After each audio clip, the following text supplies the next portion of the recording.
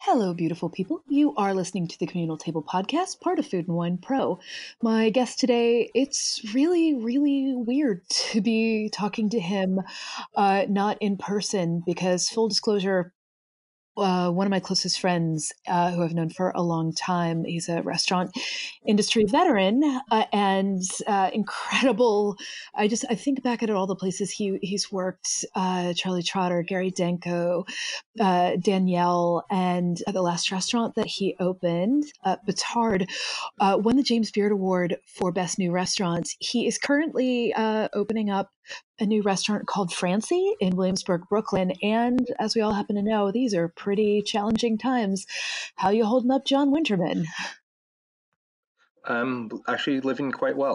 Thank you for asking. Yeah. So you're in a unique situation. That means I'm remaining extremely positive. Yeah, I like that about you. It's the thing I've always appreciated about you. Because good God, these are scary times. Yeah. How do I put this? We're talking to my partner, Chris. We can't figure out a plan anymore because everything has been thrown out the window. So the opening dates, the schedule, the hiring schedule, like getting into the kitchen, hanging hood exhaust systems, even the idea of like when we might open, how many people can be involved, who's going to be going out, are they going to have limitations on it, what restaurants are actually going to make it through this. There's no way to plan for this. So we're just doing our best. Yeah. How many years have you been in the industry? I like to say I got fired from my first restaurant job in 1986. Okay, so you've been going strong ever since. For the most part, yeah. And you have mostly worked fine dining.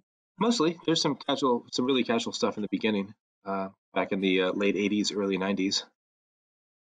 Yeah, but I think there were pizza places. There were Yes, delivered pizza. I've done dishwashing, bussing tables, and along the way I learned a number of different things. I worked in I wouldn't call it a real kitchen, but I worked in a kitchen of sorts at one point in Colorado. That was basically me making sandwiches. I will say to this day, you still plate very well. You still cook very well. Thank you. Thank you. Yes, and you were. How long were you with Danielle? About 9 years altogether. Okay, and you were Maybe just over. yeah, and you were with him at various places before you opened Batard, and so this is the first time that you opened this last restaurant, but it was technically within a group. So this is the first time that you're opening up on your own. Yes, it is. It is. Batard was a great experience, but a lot of things were already in place. So we could go in, and there was a certain amount of the opening process we got to grow into and learn from, and a certain amount that we just never were exposed to. Yeah.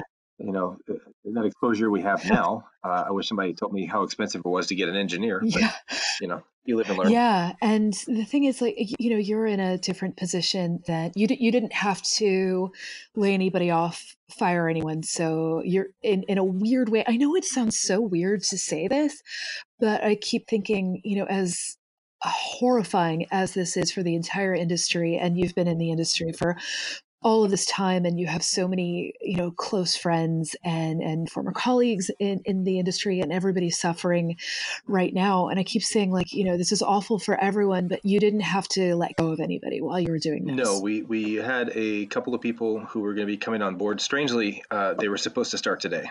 Oh, wow. Three managers. I'm sorry, four. There were two. They were going to be in the kitchen, three in the kitchen, one in the front of the house. So, yeah, they were supposed to start today, but at that point, we'd only had offer letters out, and Okay. nobody had gotten on payroll. That would have started all this week. So we did dodge a bullet on that one. So, we also didn't lose any inventory. The restaurant was still probably about 5 or 6 weeks away from being handed over as a finished project. So we did dodge a bullet, and I'm going to say I'm not the luckiest guy in the world, but we are very, very lucky in that regard. Yeah. So how far down the line have you gotten? Because you're doing full build out on this. Yes. We were, if we had gone by let's see, our contractor was very, very on schedule to hand us over the space by the end of April. I've been gobsmacked by how on time so much of this has gone. Yeah. It's a good Korean contractor, So, we were on schedule for that, and ideally we were going to be hanging the hood system in this week, and they needed about 7 days to get all the kitchen equipment in after that. So ideally Chris would have been handed a complete kitchen about Okay, 2 can you weeks from tell now. people who Chris is? I apologize. It's a Chris Cipollone, my Yeah. chef partner, former one Michelin star at Piora. Do you remember that restaurant? I never got to go, but I've had the pleasure of having a few of his things in between. I was actually really looking forward to this dinner that you were scheduled to do at the Beard House, which of course is canceled as well. Yes. So you're seeing so many people who you love and respect facing this right now, and like I said, you have such a pedigree in all of these restaurants. Just because these people have these long-standing institutions of fine dining, this hasn't sort of immunized them from the stuff that everybody else is going through as well. And I think that's been a really interesting thing to think about because, I read something from Danny Meyer, I think in the last couple of weeks, where he was saying that even though he has all of these restaurants, he's still technically an independent restaurateur. So yeah, nobody has a plan for this. Like, Right. you can see somebody who is, like a Dynex, like like an Empire, like, people keep saying like, hey, I see this thing that says Tom Colicchio has $20 million. Why doesn't he give all this money? And he's like, let me print out that article and bring it to my bank, because people think of high-end restaurants and stuff as the people just being rolling in money, but they're not. Yeah, they're not. They're not. I mean, you can make a good living at it, but you're not rolling in money by any means. Yeah, and I think some restaurateurs like your Danielle and your Danny Meyer and those guys are better prepared to weather something like this. But the longer it stretches, the less they're going to be prepared. And I I have like a palpable sense of terror about what's not going to come back in 4.5 weeks from now.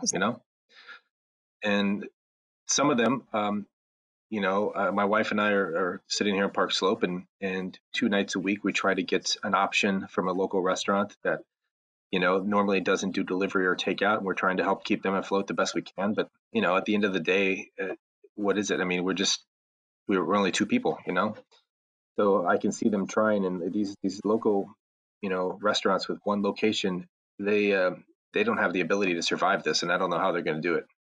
Yeah, I mean, Douglas and I have sat at a lot of those restaurants with you and Jen, and my heart breaks, thinking about all those beautiful nights and those places that we've relied on, where we've been, the last people sitting around the bar at Stone Park, or I mean, that's the place I keep coming back to. I know you live on the down the block from a place called Benchmark that you go to a lot. Douglas and I go to Nuevo Mexico near us, and it's a really terrifying thing because it's such a fundamental part of our lives going away, and I keep saying this, but nobody's immune from it, whether it's the diner where we go for a hungover omelet. Yeah, I think Seventh Avenue Donuts that we go to a block from us, it's been around for, good God, decades and decades. It's open 24 hours, and they have counter service, and you can sit there and have like a proper old fashioned diner experience. And I'm so worried about a place like that the check average was never going to be big there. We're both in and out for breakfast for a little, for not that much money. And it's almost guaranteed that a place like that doesn't have 3 months of revenue sitting in the bank, just in case there's a rainy day. Yeah. And go ahead. Oh no, go on. Finish that thought. Yeah, these places are the fabric of our neighborhood, and anytime people have asked me over the past couple of weeks how they can do to help, I said, there's general funds out there that are being raised, and those are good because they sort of they disperse the money in a hopefully democratic way. My wife and I have contributed to a couple of GoFundMe accounts, which I'm not going to mention because I don't want anybody to have feelings for whatever reason. Yeah, I understand. But the best way is a restaurant that doesn't normally do delivery or takeout. Just try to patronize it. Try to get there and skip the Grubhub thing, and just call direct, put a mask on, go down and pick it up. And they basically are very good at, like, finding out who you are, handing the food out the door. And in fact, we went to a butcher on Atlantic Avenue the other day, called in an order, had scheduled a time to pick it up. The guy comes out, he checks everybody in. Nobody's allowed in the butcher shop at all. And they just hand you your package with a name on it. That's about the easiest way to do it. But for us, it's a little bit less convenient to do it that way. But I feel much better supporting a local butcher or a local restaurant than I do Amazon right Yeah, now. no, I'm right with you on this. And because you have such a deep knowledge of restaurants and you've worked in it for such a long time, maybe you're the person who can sort of unpack who are the employees in a restaurant. I know that sounds like such a basic thing, but who are the people who customers might not know even exist in a restaurant? Oh, probably I think the food runners, the porters, those are the faceless people. I think sometimes they just kind of whisk in and out of the dining room. They have something in their hands when they come out. They drop it somewhere. They pick something up on the way back. They're the heart and soul. I think the runners, the busters, the porters, they're the ones, that if they, what was I reading? There was something that was written about 2011 that said, if all the CEOs of the world disappeared, we'd probably get on pretty well. But if like you take away the cashiers and the grocery store clerks and the secretaries, we'll grind to a halt pretty quickly. It's like that in a restaurant, It's the workhorses, as I said, the runners, the busters, the porters, and those are the ones that, if your dishwasher walks off the job, you can't Oh, you're continue it. screwed. Yeah, Your kitchen, you crash, right? If the yeah. dishwasher is, If I I've lose, asked, if we have a full staff one and we're busy, and one of my waiters gets mad and leaves, I mean, it's bad, but we could figure it out, you yeah, know. But like a dishwasher leaves, man, that's terrible. yeah. Those guys are faceless in a lot of ways, and I shouldn't just say guys; those people are faceless. In a lot of ways, a lot of people don't see them, how important they are. To a restaurant it circulates. Nobody has enough product where they can just endlessly pull out glassware, silverware, and plates, etc. Like everything has to be recycled, reused, and cleaned in between. I, I And there's somebody who has to do it. Well, I remember you calling in your wife one night to polish glasses. Yeah, yeah, that's true. Yeah, I did. I forgot about that. like, Yeah, I mean it's important. I mean, either the second you put down a spotty or fingerprinted glass or a glass with lipstick in front of somebody, oh my God, hell yeah, breaks loose. But they don't realize there's a person back there whose sole job it is to clean those glasses and make sure they're out there for you crystal clear. yeah. And let's talk about those people for a second because, I mean, honestly, they tend to be people of color, right? Yep, Yep, yep. immigrants generally. Generally, yes. Pay on the pay scale. Are they the lowest paid people? Who are the lowest paid people? Generally, yeah, they're going to be the lower paid people. If you're smart, you don't pay them super low. You want to give them try to give them a living wage as much as possible because you want to make sure that you're able to keep them because otherwise you're just in the cycle of new people, new faces, paperwork, and training. But yeah, they tend to be on the lower, side of the scale for sure. And yeah, they tend to be immigrants, which is fine. I mean, working at Danielle was probably the most diverse Yeah, place I ever worked, I mean, and you know, those guys were the backbone, and they would, and Danielle was smart. People got the training, and they learned the job, and they had the chance to move up and get promoted. And I saw that firsthand for I nine mean, years, the nine and a restaurant half years. industry would crash and burn Um, without immigrants. There's absolutely no way it could exist. And oh, okay, Actually, this yeah, full, country would yes. crash and burn. I mean, isn't there something right now? Basically, the supply lines for groceries. It's basically undocumented migrant workers that are getting everything to your plate Yeah. right now as you're sitting Yeah. in I mean, quarantine. people are, I think the lowest You paid know, people are sort of asked to put their lives at risk right now. And so what happens to somebody if they're, a porter, a dishwasher, et cetera, and their restaurant closes down? What are their options? it's sadly not a lot. It's I really don't know what their options are at this point. Is especially if you're not carrying the proper documentation, it's going to be really hard, if not impossible, to file for any sort of benefit or unemployment. Yeah. No, it's a sad thing, and it permeated throughout this industry because you not only have the guys the team who's working in the kitchen and the front of the house, but you have all that supply chain that funnels the product into the restaurant, whether it's the detergents for dishwashing or it's linen companies, any purveyors, salespeople, the entire beverage industry, coffee, tea, you name it. There's a lot of domino effect there. And it's not just immigrants working in the dish machine. Immigrants are working all the way along the supply chain. And it's exposing something everybody knew, Hmm. that it's exposing this very large sector of our economy that's Yeah. unprotected, Yeah. No you know? health care. And some of us are very lucky in that we have the option and we have the ability to ride this out for a Yeah. time being. But a lot of people don't, and I really don't know what they can or are going to do. Yeah, I mean, I've been saying this is dangerous for so many reasons, this pandemic, but it really, really has exposed this incredibly leaky foundation on which the entire industry is built. And I know that you and I talk a lot about things, and Mhm. especially like, as you've been opening, and you were already planning to do some structurally different things than you were at other places that you've worked. How has everything going on right now changed, employee handbook, ways that things are structured? So has it changed what you were planning on doing? No, we were trying to initiate a lot of different benefits for our staff in the beginning. We can't do everything on day one. We need to build up to some of it, but we haven't even opened our doors. And I started exploring like health insurance plans for the staff. You know, Yeah. I want to make sure that vacation pay is in there, like, personal time off. Obviously, there's stuff with sick pay from the state of New York, which I wish would go national. Um, we even talked about like having like a group gym membership where I could get it like at some local gym near the restaurant where I can get like a discount and everybody has like a membership that can go and use the gym if they want to.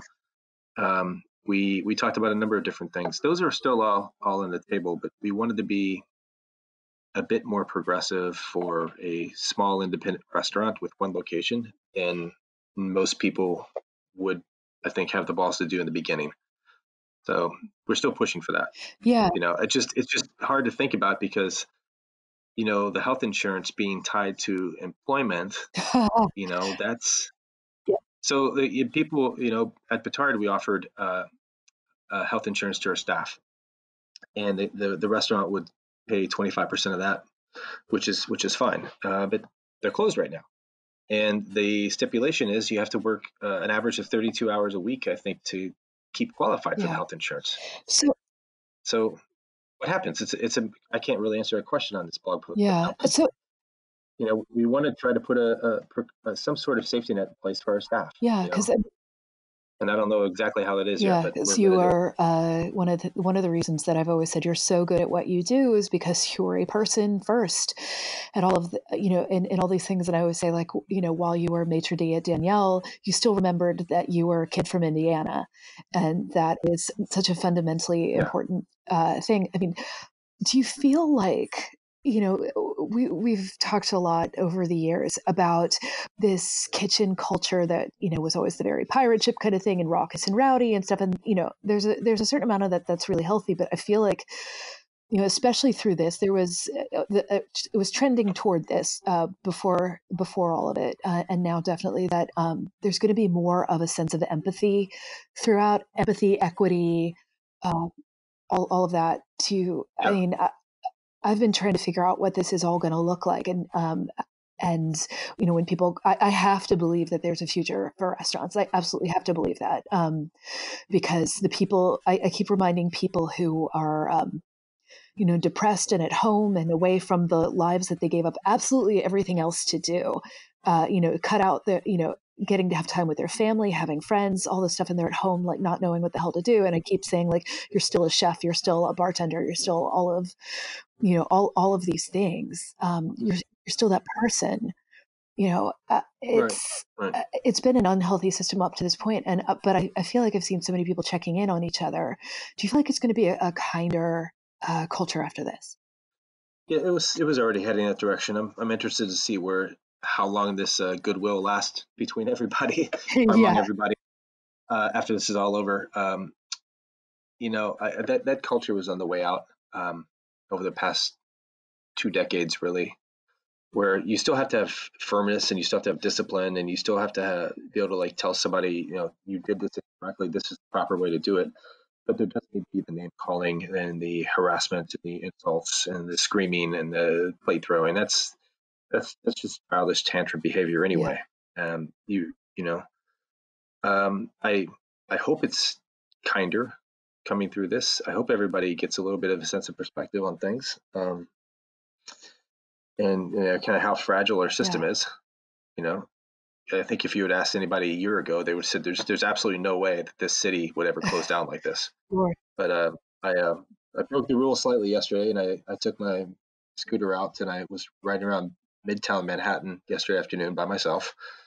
And you're on the corner of 42nd and 6th Avenue at about 2 o'clock on a Sunday afternoon in early spring, and it's like 58 degrees and the sun is shining, Oh God. and there's nobody there. Everything was closed. Bryant Park was empty. I was sitting at a stoplight with one other car next to me, and I could see the next stoplight, and there's only one other car, and I saw Yeah. maybe 4 people walking on the sidewalk. And it was just the most, I can't even No. compare it. It's not like, a slow morning is like, okay, 7 a.m. on a Christmas morning. I'm like, I was telling Chris, my chef partner, like, it's, it's, I've seen nights where we have 17 inches of snow in the ground and it's the second week of January, and at midnight you still have traffic. Like, the city does not shut down. And it was the most bizarre thing. And it's different. I went up 6th Avenue, I went down 7th Avenue, went back up 10th, I crossed to the Upper East Side, Yeah. and it Yeah. didn't get any better. I It's, you know, I came home with the most eerie feeling I've ever had. It wasn't quite the apocalypse, but it felt like it. Yeah, I mean, I've been walking around our neighborhood, walking our dog Penelope, Penelope very, very well, and Yes. I'll go for blocks and not see anyone, and and it's strange when I do, and I have to believe, we're tough New Yorkers, we're I keep saying we're going to get through this, but not everybody is, and you Right. know, Right. what do you think? There's room for fine dining after this? Do you think there's room for high protocol white tablecloth, that kind of service?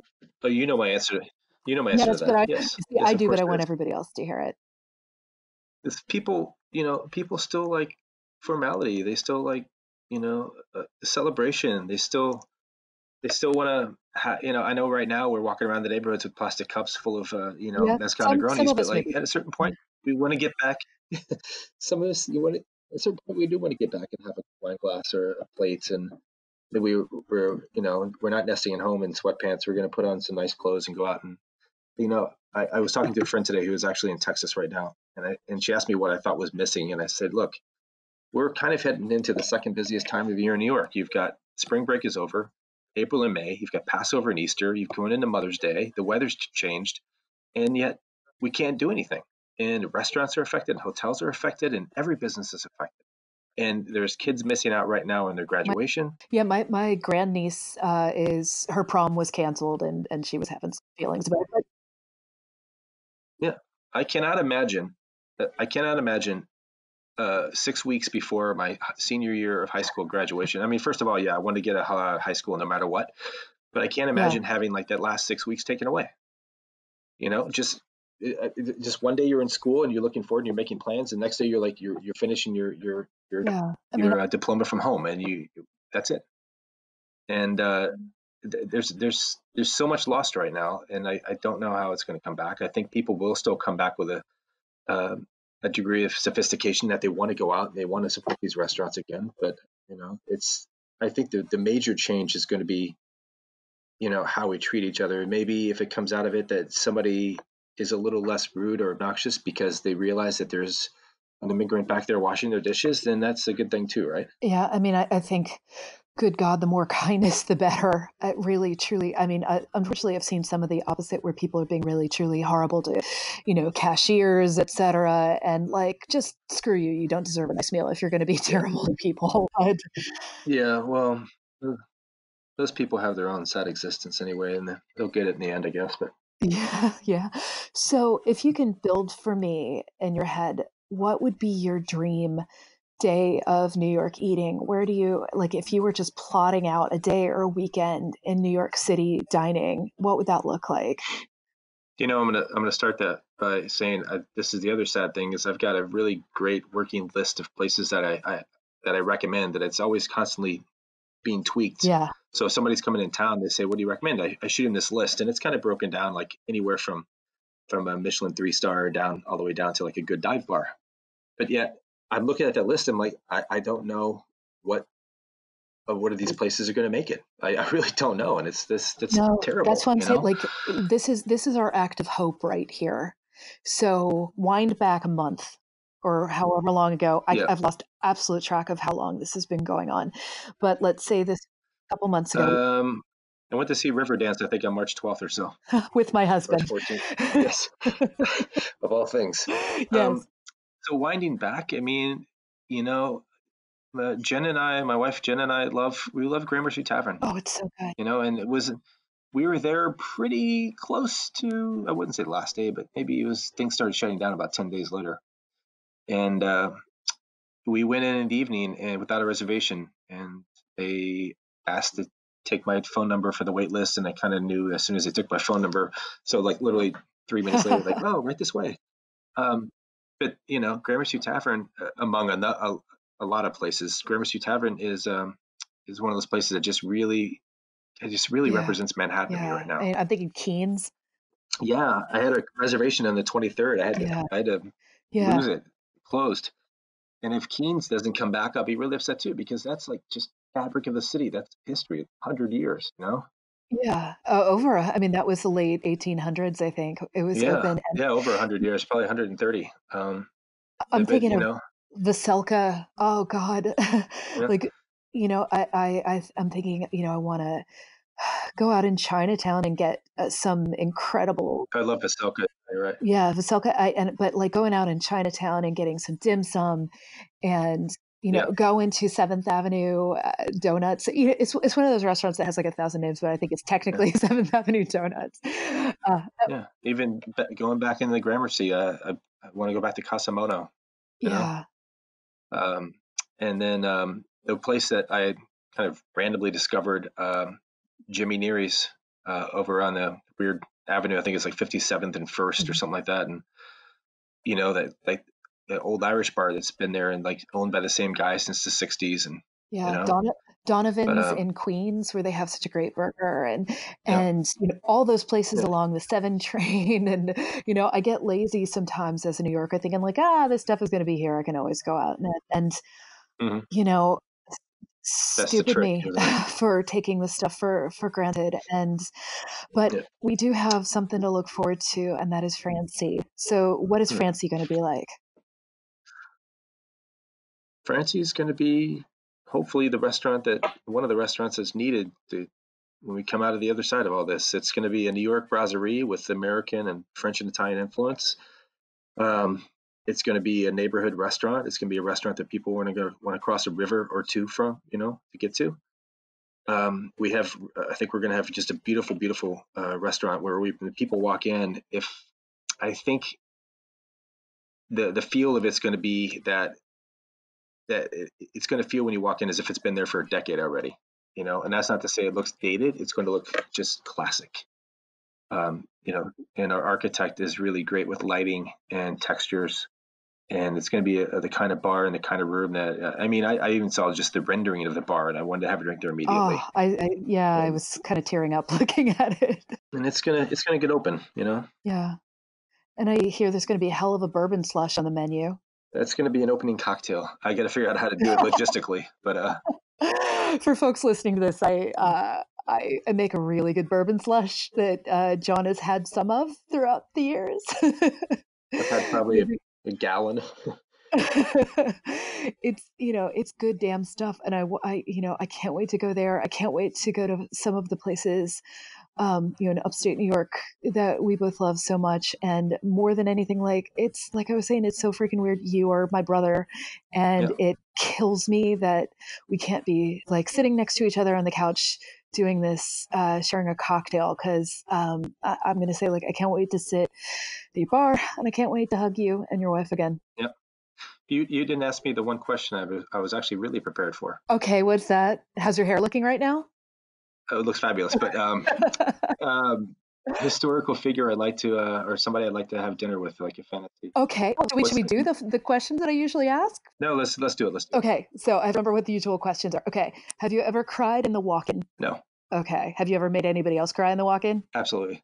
Yeah, and I'm no shame. I've done that. Yes, I have made somebody cry, and it wasn't like an ex-wife or anything like that. It was actually somebody we worked with at Trotter. And I will note that John did in fact meet his ex-wife at a restaurant where they both worked. So True. yeah.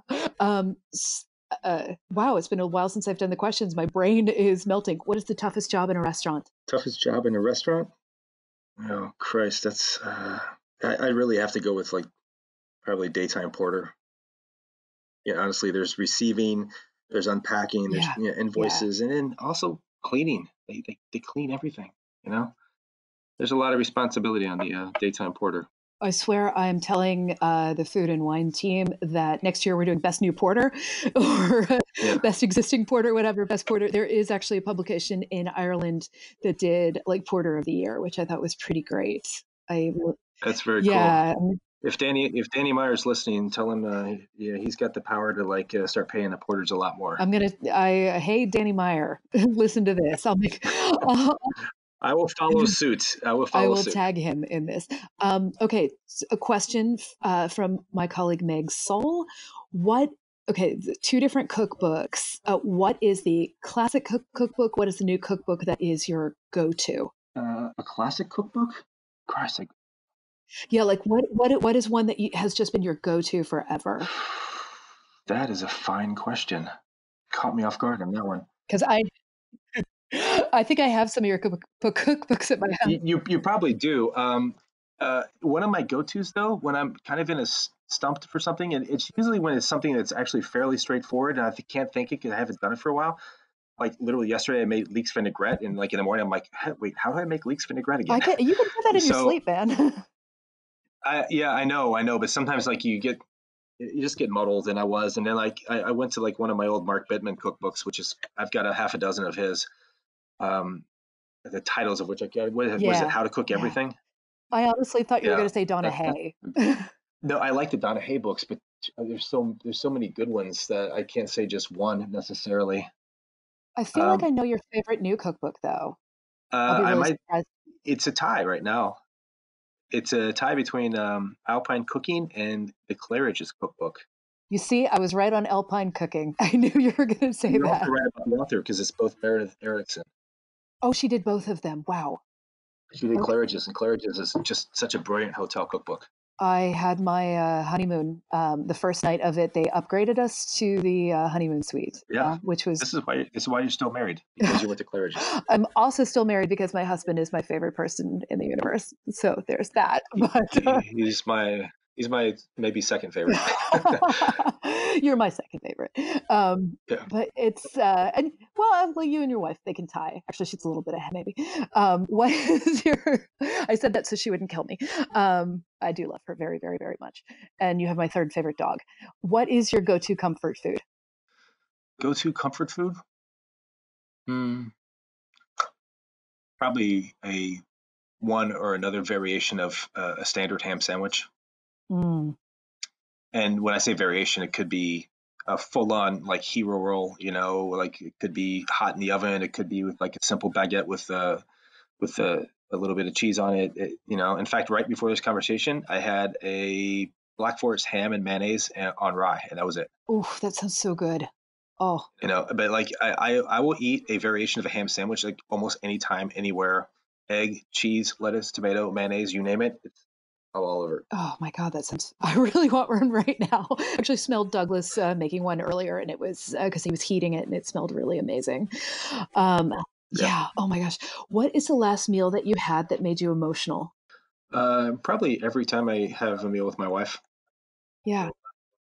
So the last one was last night we did some angel hair pasta with pesto, and I grilled those up, and it was just eating together with my wife is always an emotional thing. And did you make the pesto from your deck garden? No, not actually. Being home has one advantage in that we have a very, very complete pantry, and I'm going through and finding stuff we bought like 3 years ago and trying to use it up. So this is a pesto that we bought when we came back from Italy in 2016. And this is also a polite way of saying his wife is the single best hoarder and smuggler of food I have ever met in my life. Girl's got taste. And You got the cod liver we sent over? I did. Thank you so much. Okay, good. So again, like it's been a while since I've done the questions. Oh, this one is going to hit me in the heart, this question. And I think I probably know the answer to this one too. What is the last meal that somebody cooked for you in their home? When was that? It's been a while now. We've already been quarantined for like 3.5 weeks. I assume Lauren and Phil. If we go back to that night, yeah, that's right. You're right. Yeah, she got one of those sort of. It's not a like an electric skillet. It's something similar. We put it in the middle of the table, and it just keeps the broth warm. And it's like almost like shabu shabu style, and you kind of like just kind of cook everything in front of you. Price, that's already that's a month ago now.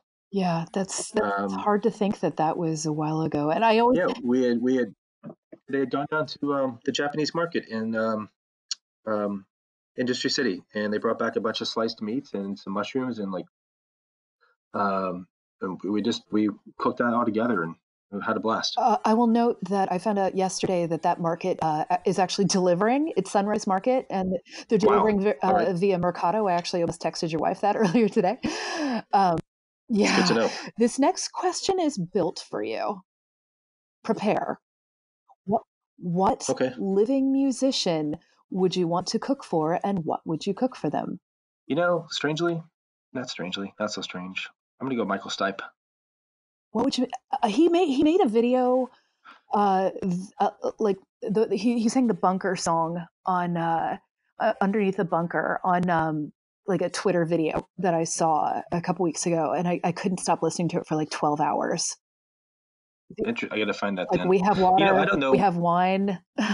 Yeah, I don't know what his diet is. I don't know if he's like, is he vegan or something like that? Or I think he's probably vegan. Okay, yeah. In that case, I'd make him.